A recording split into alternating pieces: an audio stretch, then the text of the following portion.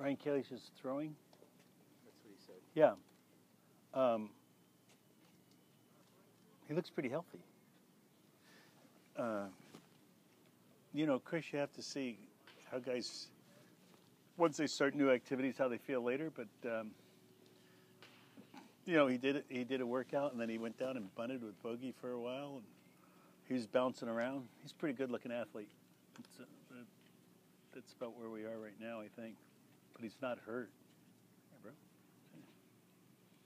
No, he's not. He's seems to be recovered pretty nicely. Maybe not 100%, but pretty nicely. Is there an update at all on Morales? What he might be ready to do? He's just going to do what he did today for a while.